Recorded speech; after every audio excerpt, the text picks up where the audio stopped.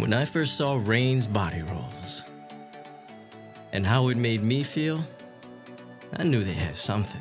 Today we're talking about K-pop, and that's short for Korean pop, and it's taking the world by storm. And I'm personally convinced of this because the dedicated K-pop stores in my area survived the pandemic. My local TGIF couldn't even survive the pandemic because we have beautiful boys and handsome girls with skin so impossibly smooth with dance moves that have infested even my 4-year-old's brain.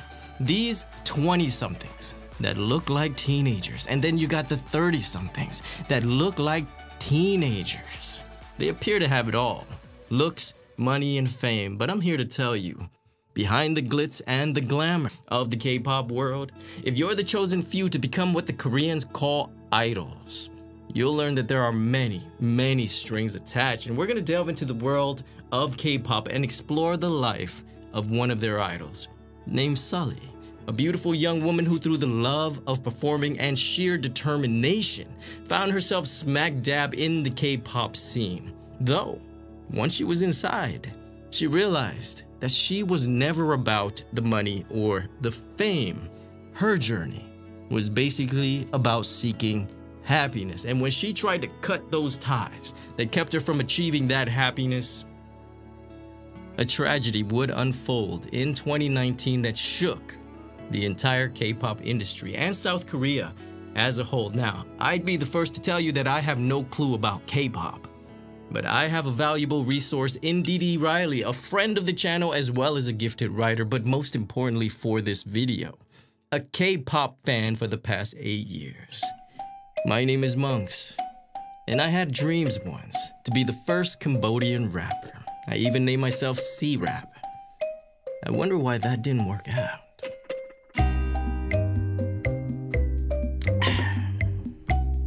A slim figure, V-shaped faces, double eyelids, high bridge pointed noses, plump lips, and pale skin. If you have all these qualities, you possibly could be qualified to be a K-pop idol. Being Korean might help as well.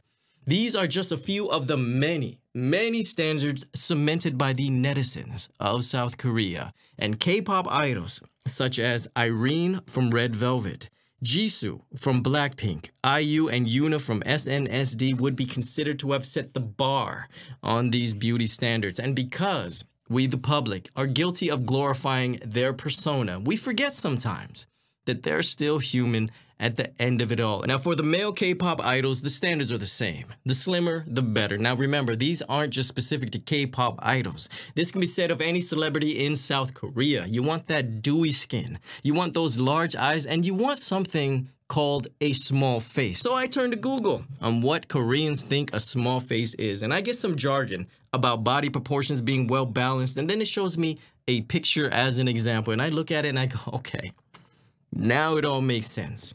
They like small heads. Now, given this rigid checklist, it's no surprise that in South Korea, 25% of women between the ages of 19 through 29 have undergone some form of cosmetic surgery or another, making South Korea the plastic surgery capital of the world.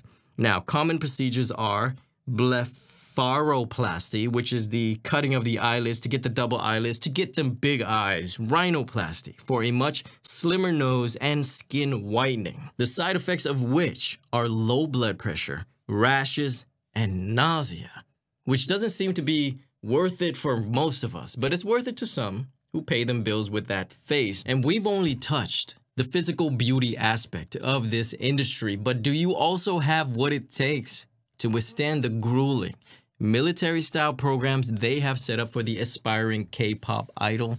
Now, when we think about being discovered here in the West, we could imagine someone grabbing the guitar and singing their hearts out in some unknown club, hoping that the right person sees them and gives them their big break, or putting themselves up on TikTok. But in Korea, it is a bit different because being a K-pop star is so coveted that institutions have been created for the sole purpose of turning you into the next malnourished K-pop star.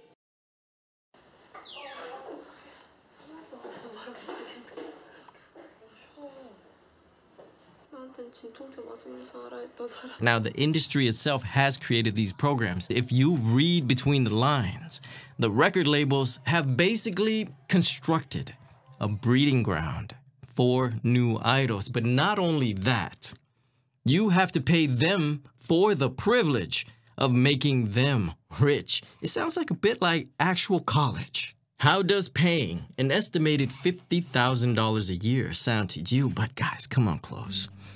On the low, if you pass the eye test, okay, say if you're built different like Kim Tae-young of BTS, it's been known that the record label will give you a full scholarship. When you become a trainee, you live at the institution with the others. The only times that you are permitted to leave is when you have to attend something like regular school or something very important, okay? You wake up at 5 a.m. You do as your instructor tells you throughout the day, and sometimes you're never gonna see your bed again until midnight or even way past midnight. It's designed to be excruciating because, hey, it's designed to find the next K-pop idol. And that's no joke. Your social life. What social life? You got no phones, no dating. Your life is training and sleeping, and your parents can't even save you now without permission from the school. And don't even think about getting chubby, okay? A limited diet and excessive exercise is demanded because you don't want to be overweight at the weekly weigh-in. They got that too. And the harsh reality of it all is, like any competitive industry, the majority of trainees will go home at the end of the course empty-handed, and likely spending the next few years of their lives paying off this heavy debt. Now, with all this being said, let's go ahead and meet a lovely young woman that endured all facets of this industry and came out on the other end as one of the few K-pop idols. In Busan, South Korea, a baby girl named Choi Jin-ri came into the world on March 29th of 1994, and from a young age, she harbored dreams of stepping into this limelight, driven by some natural desire to become an actress. At 10 years old, while in 4th grade, she traveled by herself to Seoul, and if you need a perspective on that, that's 325 kilometers, just a little over 200 miles, to enroll in a theater school where she would hone in on her dancing, singing, and acting. She would also feel compelled to detach herself from her birth name, which she deemed too Christian. Thus, in 2005, she decided on a new name, Sulli. At just 11 years old, Sulli made her debut appearance on the SBS drama Ballad of Seodong, where she portrayed the young royal princess Sun Hwa. In the subsequent year, Sulli graced various productions, making guest appearances in shows like Love Needs a Miracle and Drama City in 2007. She would go on to feature in other independent films, showcasing her versatility in projects such as Punch Lady and BABO. On September 1st of 2009, at just 15 years old, Sulli's fame skyrocketed when she joined the ranks of the highly acclaimed girl group FX under SM Entertainment alongside current members Amber, Crystal, Victoria, and Luna. On September 5th, FX marked their debut on MBC's Music Core, and it was during this time that they had the opportunity to share the stage with Girls' Generation, a group that lived up to their name and served as trailblazers for the K-pop genre, propelling it into the global mainstream and opening doors to international recognition. So after 4 chaotic but successful years, by 2013, the fame surrounding Sulli began to cast a bit of a shadow, a dark shadow, because speculations arose that she was in a relationship with a rapper from the group Dynamic Duo, and this guy was named Choiza, and Choiza was actually his stage name, and it was short for Choi Gang Zazi, which means greatest penis. Now, it's understandable that the fans would cringe at the thought that their innocent, precious Sulli would be, well, sullied by a dude named Greatest Penis. But the wave of backlash from the fans, especially male fans who preferred to envision Sulli to be pure and single, it got out of control. Initially, a record label denied the relationship, but the media was relentless with accusations, even going as far as spreading false rumors of Sulli's pregnancy. Sulli played into this narrative. She wasn't defined by what a few gossip mongers were spreading. Now, in one particular instance, Sulli would find herself in a rather heated debate, the center of a heated debate, when she posted a photo on her social media and she was wearing a long sleeve mint shirt with a caption that simply read, "Winter, don't come," with a lot of exclamation points. Now, the issue here was that she wasn't wearing a bra. She would then go on to post multiple pictures of herself braless, which had the netizens fuming. They flooded her with negative comments like, "This girl is fucking crazy," or "No bra, I can see your nipples," along with other hateful comments that were not even related to this particular photo, but those hateful comments would leak into her other regular photos, such as, "She's a slut," and "Sulli is a sex addict now." So basically, Sulli's refusal to conform to the societal norm and her outspokenness basically made her a target, pretty much a black sheep against societal expectations in South Korea. Much as she tried not to allow those words to affect her, this would still mark a turning point as the intense scrutiny and judgment intensified and began to infiltrate her life. Andrew Yoonji Kim, a professor of international studies at Korea University, highlighted the harsh judgment placed on women who dare to challenge these norms, stating, "The fact that Sulli was singled out for speaking her mind was really terrible." But these detractors were simultaneously met by her fans that actually loved her, and they backed her up. They would say things like, "I love you, Jinri. Do whatever you want to do. And Jinri, you look so happy, so I'm happy." Now, when Dee Dee Riley wrote this part, when I read it, I go, okay, this looks too smart for anything I might say. Amidst the cacophony of disapproval, Sulli refused to back down. She fiercely defended her right to choose how she presented herself, asserting her belief in personal freedom and individual expression.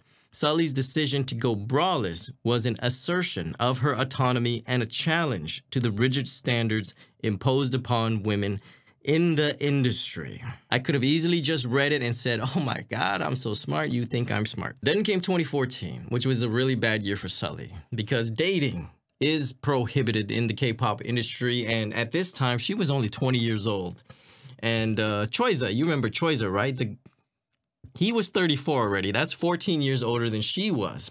The relationship was seen as a betrayal in the eyes of the industry. Because it's affecting their money, right? Let's just get to brass tacks. But she was in love.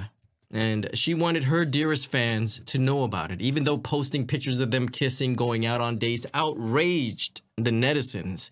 She was boldly challenging their conservative values that are typically placed on idols. Now, as strong as she was, and she was very strong, as you will come to find out, she couldn't help but feel that she let people down. You know, she was a people pleaser. So a year later, at 21, Sulli felt that she had done all she needed to do in the K-pop industry, and her first love started tugging at her heart again, and that was acting. So she broke the sad news to the public that she was leaving the group to focus on her acting career, and surprisingly was met by unconditional support from the members of FX. Like, when the industry wasn't speaking for them, these girls were actually very loving and supportive to Sulli, which is very heartwarming because of all the hate that Sulli was going through. She needed a W. And needless to say, it made her departure less painful, and she knew that she had made the right decision. Now, Sulli kept a diary. Now, within it, she expressed her deepest affections for Choiza, writing, and it's really touching to read. When I was reading it, and hopefully I can do justice by reading it properly, okay? So she wrote, "I'm happy because I feel like we found something else we could do together. I don't need anything else. No matter what happens later or what people say, I'm really happy right now. I'm so happy that I don't want to miss any of the emotions I'm feeling. I want to remember them all. And I want to feel even the smallest things." And although they fought to be together, Their careers, their schedules, they just didn't align as they would have wanted, and the pair eventually separated after dating for 2 years, and that would happen in 2017. Now, Sulli, however, did have a special friend that stuck by her through all this suffering, this torment, this hate, and that was a girl named Guhara, and she was 3 years older and every bit of a big sister for Sulli. Now, Guhara was also part of a popular girl group named Kara. Just know that they were more like family than friends, and they would spend the majority of their time together. Now, they often shared selfies together on social media, and there's just no doubting when you see these images, their close bond between these two women. Now, but Guhara, she too was not being treated very well by the netizens either. And she was being cyberbullied and even harassment. So Guhara would make headlines herself. When she took her ex-boyfriend to court, it was messy. He had accused her of assaulting him, and Guhara made accusations of him threatening to release a sex tape, okay? Now, he would lose this case. He was sentenced to 1.5 years in prison for coercion, assault, blackmail, whatever. However, his term was suspended, and the trial, it still awaits to this day. Journalist and writer Park Hee-ae said that female celebrities are chained to the societal standards of femininity, saying some female idol members have gotten ostracized for not smiling in a television show and reading a book about feminism that contradicts male-dominated patriarchal South Korean society. Now, expectations of purity and chastity govern women in South Korea. Guhara faced a barrage of hateful comments following media reports about this alleged sex video, despite her being the victim of this twisted revenge porn thing that man was doing. Now, in America, we saw firsthand that a sex tape could bring you money and fame. It's twisted, I know. And we all know who I'm talking about. Now, it's much different in South Korea, where sex is kind of taboo. A very visceral reaction erupted at the sound of it. And it was because of this experience of how toxic social media could be. She was able to use that to help Sulli, her best friend, navigate through the landmine, so to speak. I'd like to stress that Sulli's influence on the K-pop scene was heavily influenced by her record label SM Entertainment. They tried to mold her to fit their prescribed girl crush image, but when she received backlash from the public, she would also get reprimanded by her label as well. And we should not lose the magnitude of being berated by the two major components of being a pop star. It's like a child being berated by both parents at the same time. On her 23rd birthday, a moment of celebration, Sulli shared a brief, innocent peck on the lips with her good friend. Of course, that would be Guhara. Now, this act ignited a storm of negative reactions from the netizens. They berated, attacked, blasted Sulli, making derogatory comments such as, "They got nothing to do and just want attention," or, "What, now they're lesbians? Hara's out of her mind." Now, despite the fact that close female friends share innocent kisses like this all the time, if it was another girl from another girl group doing this, I assume the netizens wouldn't have much of a problem. But the internet's distaste of Sulli at this time found a way to twist the narrative into something negative, and Sulli would find that her defensive walls were becoming vulnerable and the targeted cyberbullying was beginning to get to her. But Sulli stayed true to herself and remained outspoken and unapologetic as she's always been. She celebrated when South Korea legalized abortion, and she wrote a caption that said, "Abortion is abolished. Glorious day," with an exclamation point. "Give every woman choice." Now, typically, K-pop idols aren't supposed to express their political views as a sign of respect to their fans and their members.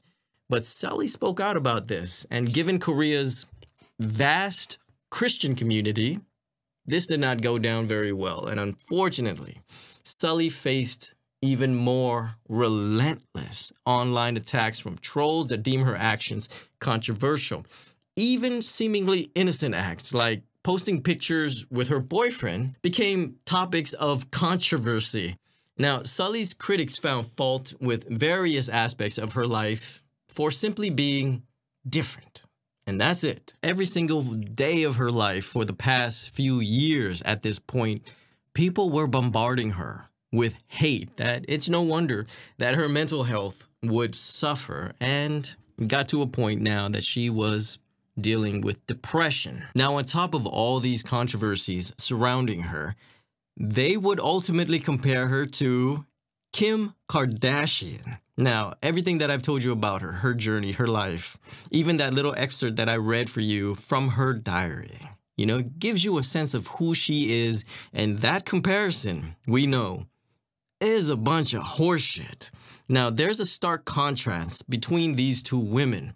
If you know them enough, and I don't have to explain any further, and I'm telling you, every little move of hers was cross-examined. After starring in a movie in 2017 called Real, she played the role of a rehab therapist who was addicted to narcotics. Her acting was so convincing to the people, they began to speculate that she was actually using drugs under the influence while shooting the scene. They simply wrote off her exceptional acting, her years of dedicating herself to honing her craft, her love of acting, out the window, just because they felt that she was on drugs. And I'm not even sure how to stress this enough, okay? Because the hate, it got so bad. And this is the part that I have to think hurt her the most, okay? Because the people closest to her, they started buying into all these rumors, and they started abandoning her like rats on a sinking ship. She felt like there was no one out there who understood her besides Guhara, who stuck by her side. If she posted a picture of herself lying in a bed, her comments would look something like, oh, now you want to get naked so bad, right? Who does this? Who takes pictures like this? Who posts these kinds of things? Her haters told her that she deserved every bit of pain, every bit of hate, every last drop of criticism that she received from them. And of course, this deepened her depression. It was like digging a knife further into the wound. Now, I get the impression that it's really challenging for K-pop stars to seek professional help for depression, because we're talking about a country where people tend to believe that psychiatric disorders can be treated with one's will. In 2019, Sulli's now 25. She releases a song titled Goblin, and just by paying attention to the lyrics, you can spot the cryptic message that may have given an insight as to what Sulli was feeling. Don't be afraid of the cat without fur. Don't be afraid. Just want to tell you hi.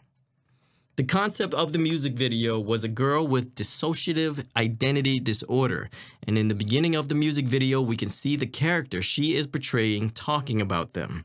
Then, with her face in the palm of her hand, she ponders about where they came from, saying, is it because of stress? Or, I don't know. Sometimes I wonder if they really are me. So, who am I really? Did I do something wrong? I just want to end it. That's what I think sometimes. Now, could these words potentially indicate the inner turmoil that she was experiencing, including the pressures to conform, the online hate she endured, and being placed pretty much under a microscope? This may have caused her to question her own authenticity, her sense of self. And as the song reaches its conclusions, she reflects on her experiences, stating, now I can understand her. She just wanted to say hi. Would it be better for everyone to disappear? Now, these lyrics, they convey a sense of isolation and longing for freedom from the torture that was public scrutiny. In a live interview in January of 2019, Sulli openly expressed her remorse for the impact her actions had on her friends as they would face criticism on her behalf. They were catching strays, so to speak. Now, anyone who was associated with Sulli, they weren't spared at all. And in the same breath, she would plead with reporters and viewers alike to treat her with kindness. Okay, concluding heartfelt words and what sounded like a defeating laugh, but in Sulli fashion, she gave a bright smile, then made a finger heart raising it to the camera and said, "I love you." And so the next time the public would actually see Sulli would be on her Instagram Live. She was just sitting in her bedroom and she was just staring into the camera. There was a noticeable despair about her, a sadness in her eyes, and she would just ask the viewers why they were being so mean to her and talking badly about her. She made a plea to them and told them, "I'm not a bad person." She stared into her phone as the stream of people's comments scrolled away, and any positive comments were nullified by even more negative ones, and she would cut out. But then she would go on Instagram Live again, and for 7 long minutes, she just stared into the camera. She had no words to say. She recorded herself resting her head on her pillow, closing her eyes, smiling, jamming to a song called Harlem River, My Moon, My Man.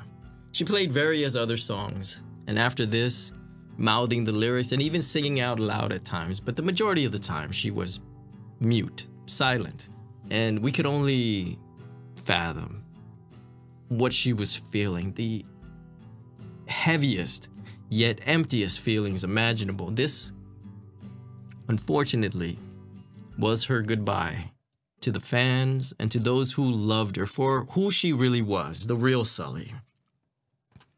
She was saying goodbye to the world, and her last words were, "What did I do to deserve this?" she asked, and that's what we'd all love to know. Now, before we continue this story, if this hits a bit close to home, if you're having similar thoughts, in the United States, contact 988 Lifeline, which provides 24/7 confidential support to people in suicidal crisis or mental health related distress. Now, by calling or texting 988, you'll be connected to mental health professionals with the Lifeline network. Now, in the description, the first thing you're going to find is a link that has compiled every suicidal hotline from around the globe, talking to someone who understands and will listen before you make any rash decisions. Might make all the difference in the world. On October 14th of 2019, Sulli was found by her brother, who was also her manager, dead on the second floor of her house. The police of Seongnam, Sujong suspected no foul play or any signs of a break-in. They could tell that she had tragically taken her own life by hanging herself. Now, during an autopsy on October 15th, it was revealed that she likely ended her life on the night of the 13th or the morning of the 14th. Nevertheless, her fans, her friends, her family were devastated. Her online haters were soon questioned for why they shamelessly decided to harass and chastise an innocent woman for simply doing what made her happy. I mean, seriously, guys, if you don't like what you see, go ahead and scroll. They put an X button up there so you can get out of there. The sheer heartlessness of these faceless jerks is nauseating, okay? This gives me flashbacks to the case of Hana Kimura. Now, when you give everyone a voice, like social media does, it can be a democracy of constructive criticism, and along with that, a ton of idiots can also be heard as well. One hater reportedly said, "You know, if this was from 10 weeks ago, I would have apologized 100 times, but I left this over 100 weeks ago. What am I supposed to do if you want to bring it up now?" One commenter was confronted as to why he chose to leave their unwanted opinions on Sulli's Instagram. Their response, "What? Are you a fan or something? My comment wasn't even for you." Deflection at its finest. A common tactic used by those that don't even have 2 cents of original thoughts to rub together. But I digress. Idols taking their own lives is not that uncommon as you may think. And I may butcher a few names here, so just please forgive me. In 2007, Lee Hae-ryun, known as Yoon, passed away at age 25, where she also hung herself. In 2008, Choi Jin-sil met the same fate at 39 years old and was a main vocalist.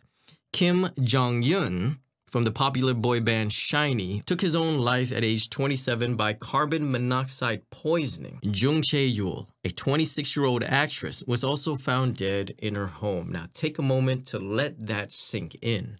A common theme present in all these deaths is the fact that they all suffered from depression. Mental health is often tested but neglected in K-pop, and this is largely due to the overwhelming demands of the industry and the lofty expectations of that toxic fandom. Just a year ago, Astro's Moonbin, aged 25, passed away in his Gangnam Seoul apartment. What I can tell you is that he too was struggling with mental health, which went ignored.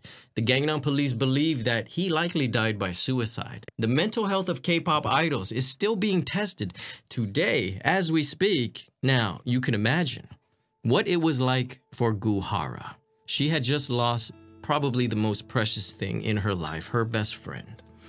And unfortunately, due to work-related issues, she couldn't attend Sulli's funeral. And this absolutely crushed her. So she went on Instagram to say her goodbyes, and people have said the live is extremely devastating to watch. Now, I wish I could say that Goo Hara was able to move on. But on November 24th of 2019, just a month after the world said goodbye to Sulli, they were again in shock that they had to say goodbye to Goo Hara. Now, Goo Hara's struggles, well, they were in the public eye. In May, she was hospitalized for allegedly attempting to commit suicide once before, which deeply concerned her fans. She later apologized for all the commotion, all the concerns that she created amongst her supporters. Now, despite her comeback performances in the weeks to follow, she was found deceased in her home. She had taken her own life in Seoul. The news brought attention to the issue of mental health within the entertainment industry. These tragic events shed light on the challenges faced by celebrities in the public eye and the toll that cyberbullying and the pressure to conform can take on their well-being. Now, South Korea has one of the highest suicide rates in the world, and the deaths of Goo Hara and Sulli serve as a somber reminder of the urgent need to address mental health issues. In a significant move to address the issue of cyberbullying and protect victims, South Korea's National Assembly has introduced a new bill and proposed legislation known as Sulli's Law, which aims to establish stringent regulations against malicious comments and cyberbullying. Sulli's tragic death sparked conversations about the harsh realities of online harassment and the toll it takes on its victims. Dee Dee Riley would like to say a little something to Sulli, and she writes here, "To Sulli, in your all too brief journey, you left an indelible mark on the hearts of many. Your spirit, courage, and unwavering determination to be yourself will forever be remembered. You stood up against the suffocating norms and expectations imposed on you, using your platform to challenge conventions and advocate for self-expression." And I must say that is beautiful. But before I let you guys go, I would like to add a little something to this also. Now, Sulli, before she passed away, she did express to the people that she cared about that she always wanted to be a mother.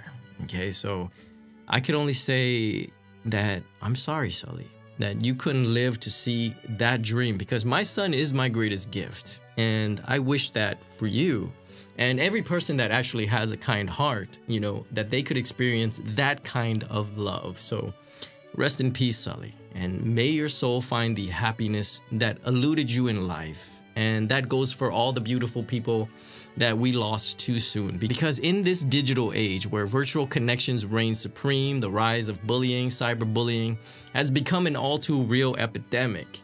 Now, behind every headline, you know, lies an actual human being with real emotions. Never underestimate the consequences of online harassment. Take that with you if you ever find yourself doing it. Hey, we're all human. We're dumb sometimes. Now, I'd appreciate it if you hit the like button since you made it this far. And now go protect the ones you love, and love the ones that protect you.